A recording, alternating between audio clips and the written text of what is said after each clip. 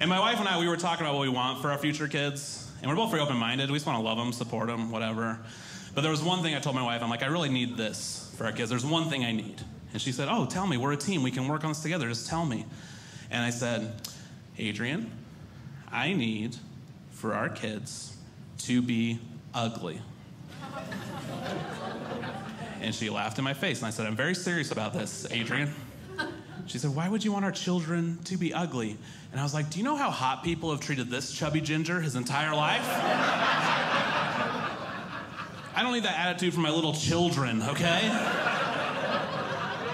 Hot people don't even acknowledge people like me. That's a parent-child relationship doomed for disaster, all right? It'd be terrible. And I wouldn't want to overhear them and their hot friends hanging out. Like I'm about to go in and say hello.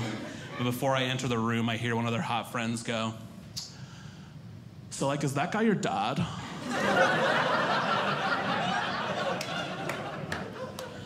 Yeah. Ew. Then I turn around with the plate of cookies I was about to surprise them with and walk away. Yeah, it's sad, so just wish they're ugly with me. I'm not asking for a lot. It also wouldn't be fair to the kid. It wouldn't be fair. I don't know how to raise them. I don't know what hot kids need. That's a weird sentence. I don't know what they need.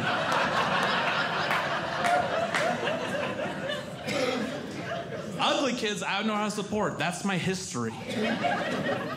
Like if my ugly kid had a hard day, I'd know exactly what to do. I'd go into his room. I'd sit down on the bed next to him, put my arm around him. I would say, I'm so sorry, Wendell. And yes, we are naming him Wendell just to make sure he's ugly. Yes, that's the idea. There are no Wendell Goslings. I think it's a safe bet, okay? And I'll say, Wendell, I'm sorry, Shiley didn't want to go to prom with you. But you know what? You're gonna be way funnier than her someday.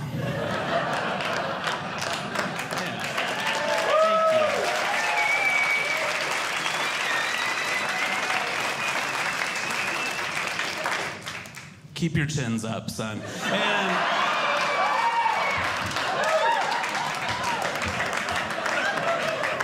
I think I crushed that parenting situation.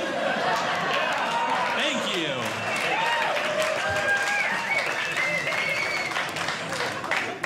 On the flip side, if heaven forbid I have a hot kid, and that hot kid walks into my house claiming they had a hard day,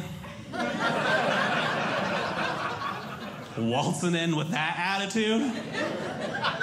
Oh, hey son, how was your day? Oh, Dad, I had such a hard day. No, you didn't, Caden, all right?